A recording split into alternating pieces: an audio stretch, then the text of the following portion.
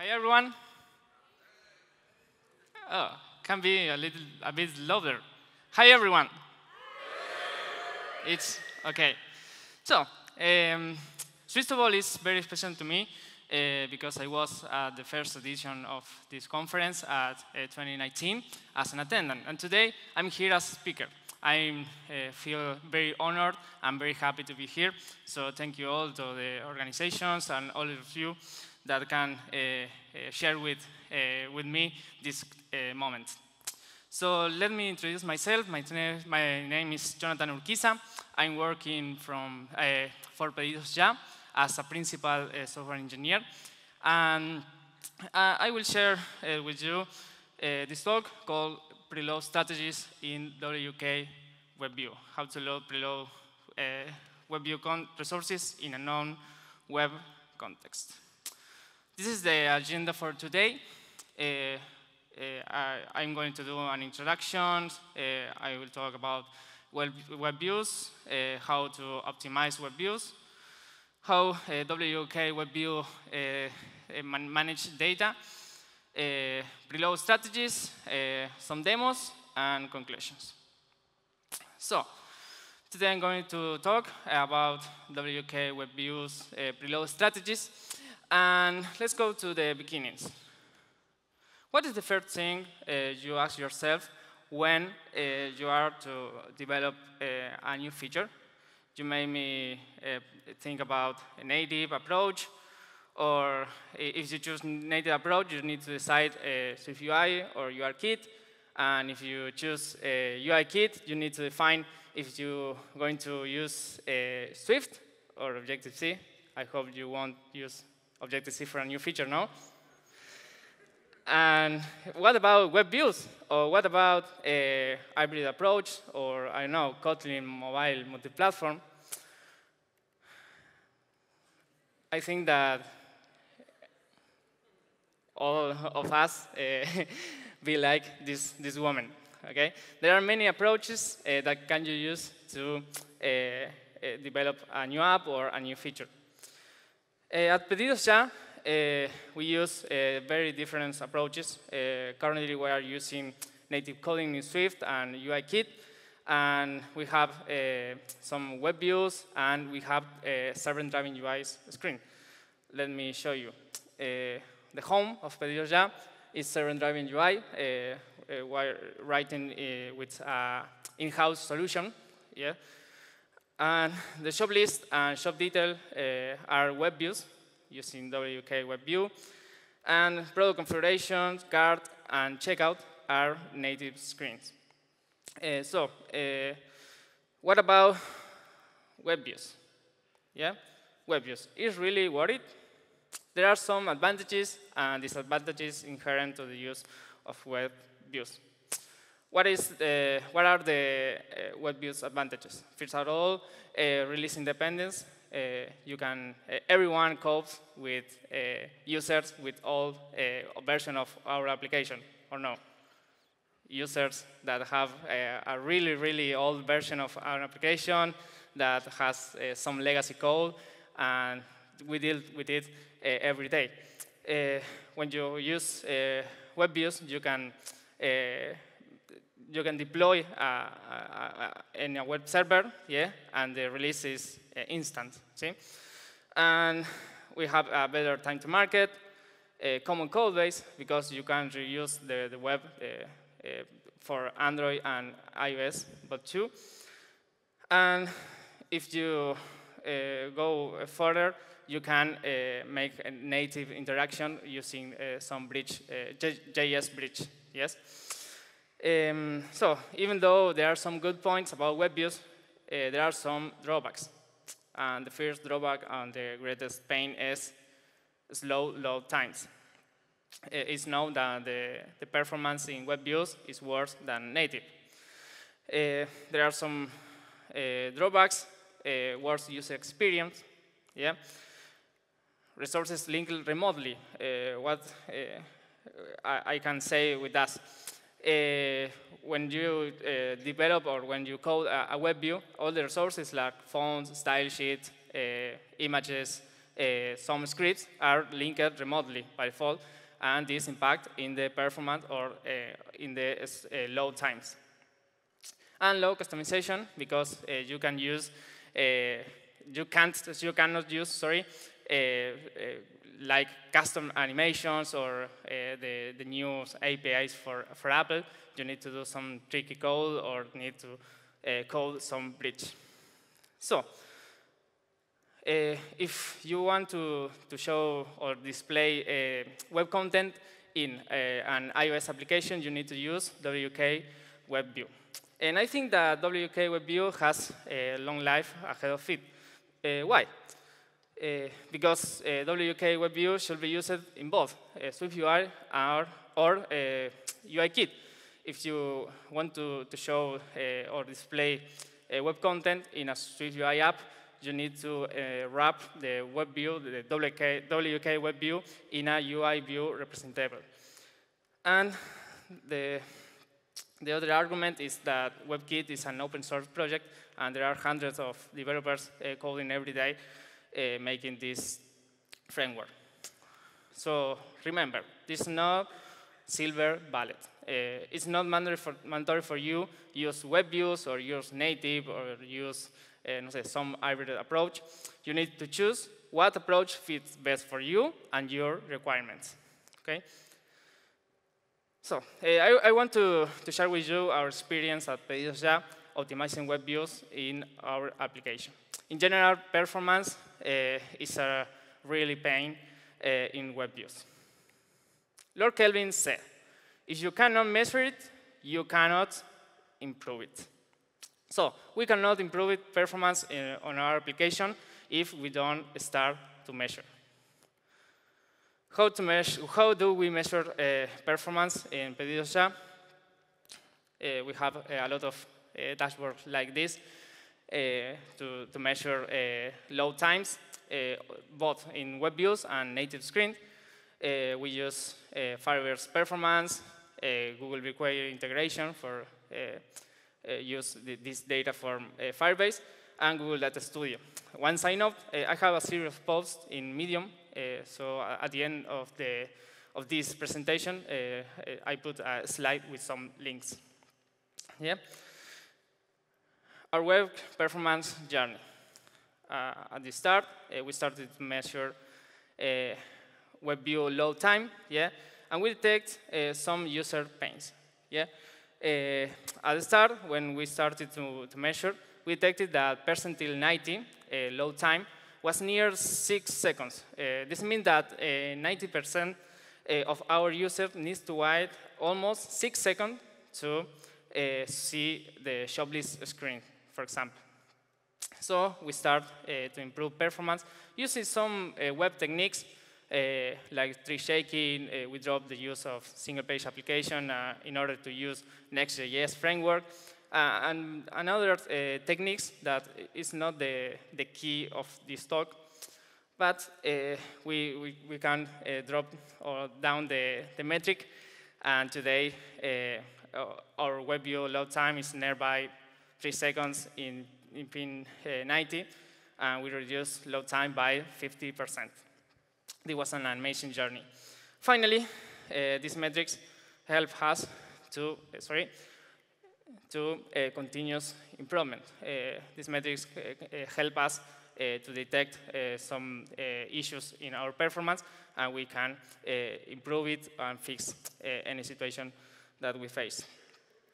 So, what can we do in a mobile app to improve performance? All the techniques I mentioned are web ones, but I think that we can do anything in our application. We started to investigate, and we thought, why can't we preload static resources like fonts, scripts, or something resources in our web view, but in a previous step? We know that FANG companies are using preload strategies, and we began to experiment. First of all, preload consists in fetching a resource before we require it. How does WKWebView manage data? when we talk about WKWebView data management, we talk about WK Website Data Store. Have you ever heard about this? No? OK.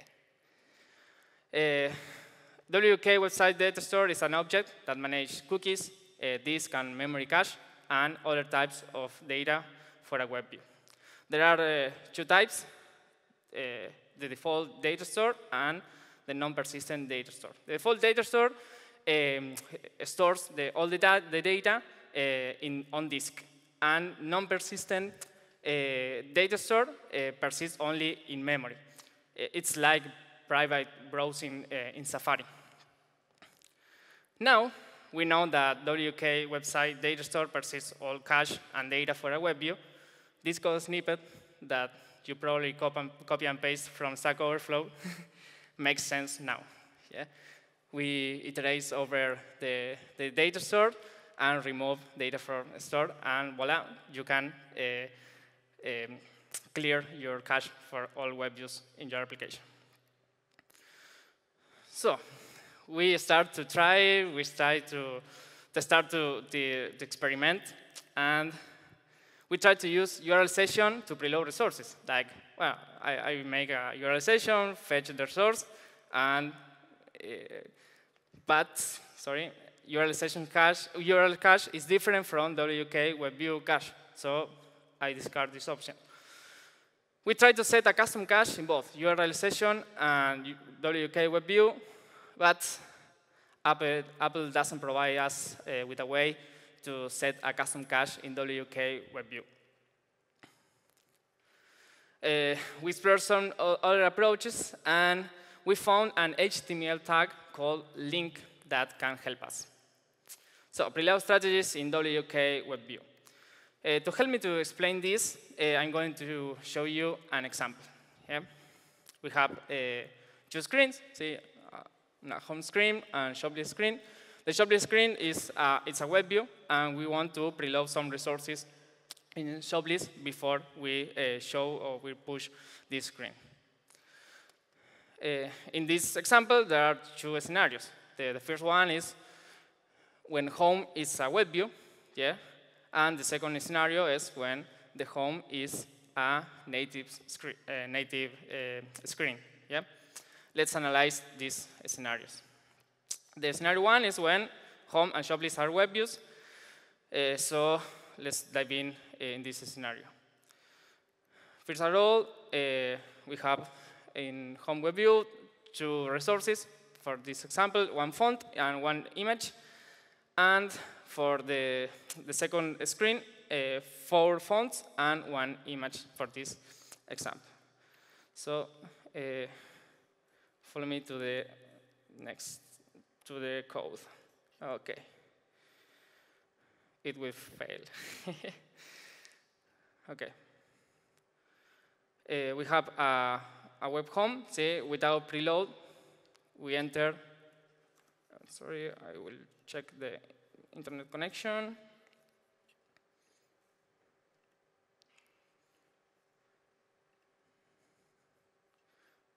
Let's clear cache. And OK.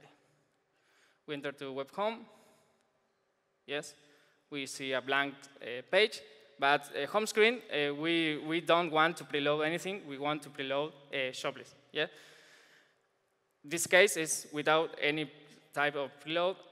When we go to shoplist, we will see. Did you see the font glitch and the image fade in? Yeah.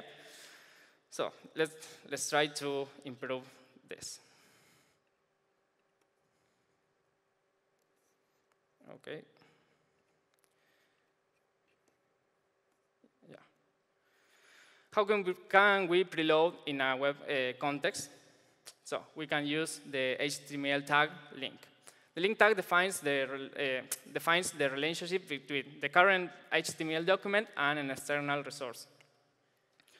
We need to specify the relationship using the rel attribute. For this case, the two attributes that are important for us is preload and prefetch. But prefetch is not supported yet by Safari, so we need to focus only in relationship preload. The tag link looks like this. Yes, it's like a HTML tag. Rel preload, the href is the URL of the resource, and the as attribute can be font, image, style. It's all documented in Mozilla Docs. Yeah. So you need to use this link tag inside head tags. So the first scenario with preload should be like this. This is the code of our home screen. It's really, really simple. We have a title, subtitle, a link, and an image. If we want to, remember, we don't want to preload anything from home. We want to preload in home shoplist resource. Okay? Do you follow me? Yeah. So we add these link resources, link tags, sorry, and this. Let me show you the example. We went to here, we clear cache, and we enter to the demo web home with preload. Yeah.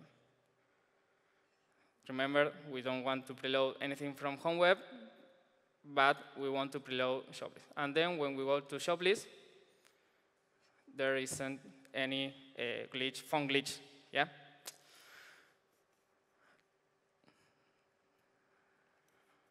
Let me continue. We go to, okay. Yeah. The second scenario, see, is when maybe the key of this talk is when you have a home native and a shoplist web view. How can we preload web resources in a non-web context? So let me show you first the demo.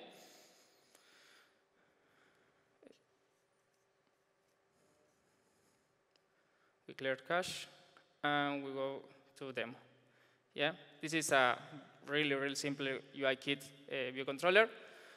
And when we go to shoplist, blank space, if you are on a device, you see the phone glitch. Yeah, and we will try to preload in a non-web context. So let me continue at the presentation.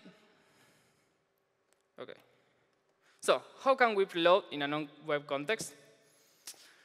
We built a preload mechanism. It's quite simple. Yeah, home sends a signal calling a function to our preloader. Preloader creates a web view, but web view it doesn't in any view in any view or subview. It's only a web view. Yeah, and web view loads a request to an HTML page that I will show you next. And then WKWebView starts to download resources. And then when you navigate to shoplist, the resources are already in cache. So the preloader looks like this. We have a function, a public function. We make the request, and we use a task with main act. Why? Because WKWebView needs to be running in a main actor, in the main queue. But only when you build or make the web view and when you start the first request. Sorry. And then all the requests that the web client makes to a backend or a web server are called in background. Yeah, it's important to remember this. So preload.html is a HTML document that contains all the sources that we want to preload. Yeah. In this case, the HTML document has no body. Yeah, it's only head tags. And let me show you how this document should be. Yeah. In this case, home native don't have any resources, and shoplist web view has the same 5 resources. Okay. So preload.html need these 5 links, yeah, to work. So let's go to the demo. I will show you a little bit of code.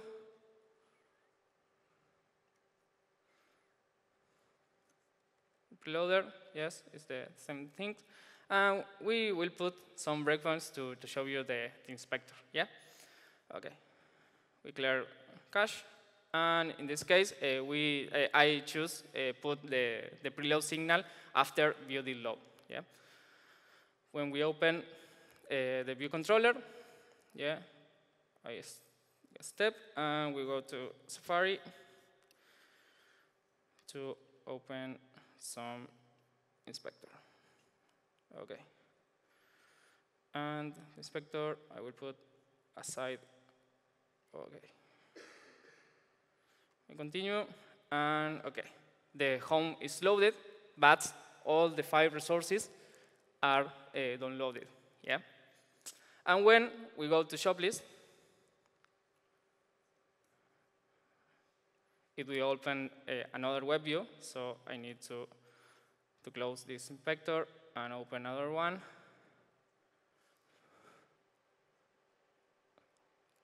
Oh, this one, okay.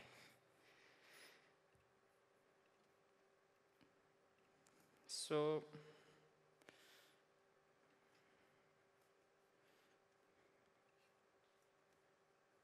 I put aside the simulator, and okay. You'll see that all the 5 resources are taken from disk. Yeah? You can clap if you want.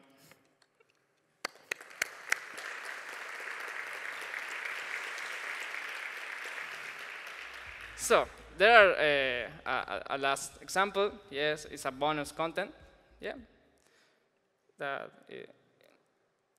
Sorry, the results, because we use this approach in our application, and you'll see this 2 version, the 11.21 that has not a preloader, and 11.22, which is a version with preloader, and our load times was improved by 0.5 seconds in percentile 90.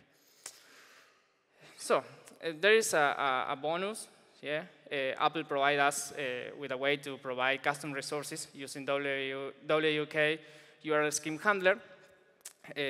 So it's very simple. Allows your app to handle resources load from a URL web scheme, but only can handle URL schemes that WKWebView doesn't handle itself.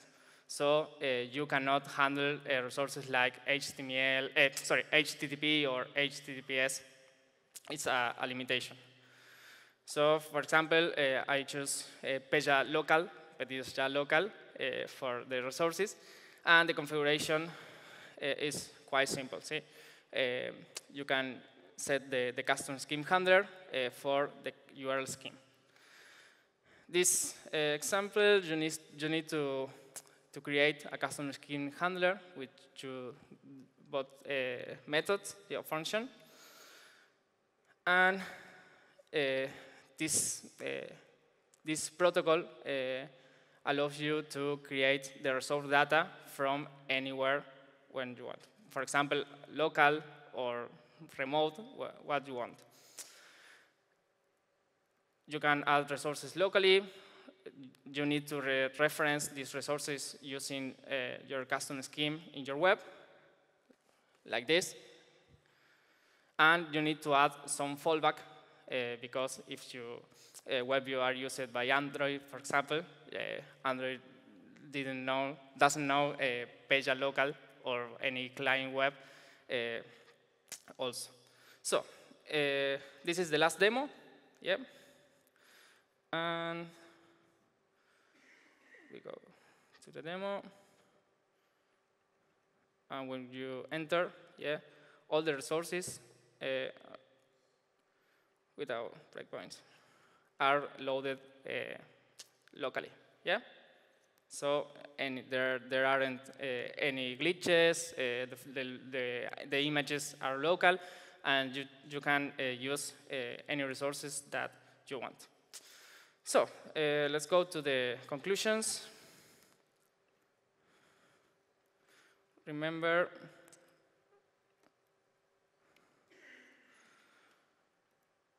there is no silver bullet in software engineer. It's really, really important to know this. You should measure performance if you want to improve performance. You can preload resources in a non-web context, and you can provide local resources with custom scheme. So, thank you. Keep in touch. Okay, great talk, Jonathan. So we have a couple questions for you. Luis asked, so if you need to preload every single resource for any possible screen the user might navigate from home, wouldn't it make it the home really heavy? Yeah, I think that you need to preload some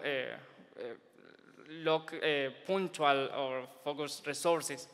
If you preload everything, your app start time or can be impacted by this approach. I think that you need to preload some resources only. Okay, thank you. Okay, so Fernando says, very important talk. Thanks for sharing with us. When exactly are you calling preload from the previous native view? Could you explain it again? Okay, I preload after building load, yeah. But it's a decision that you need to make based on your application. For example, at Pedidos Ya, we launched the preload after all dependencies are loaded, before home, the load of the home. Okay, yeah. Cool. So the preload resources are shared between WKWebView instances? Yes, yes. This is amazing because you can have one little instance of WKWebView which preload all the resources, and then when you make another web view, the example is using this, you can have the resources cached, yeah, and it works very well. Okay, nice. What other server-driven approaches have you tried, if any, and what made you stick to web views? I think that those are different approaches. At Pedidos Ya, we have an in-house solution for server-driven UI, but I think that server-driven UI is very difficult to adopt to all applications. In large companies, maybe are one of more server-driven UI approaches. For the requirements of our project, at the time of our project, we thought that web views was the best approach for now. But next, we will try to migrate all to server-driven UI. Okay, and the last one, for time's sake, do you use any strategy to avoid malicious users, to use like man in the middle with the web views? No, I don't. We have a web team, yeah, a full stack team. We have a native team and a cybersecurity team. These questions are resolved more by the web developers and the cybersecurity. But as iOS developers, I think that the ETI talk was talk about the vectors of security. I dare you to wait to this talk. Okay, thank you so much. Let's give him an applause.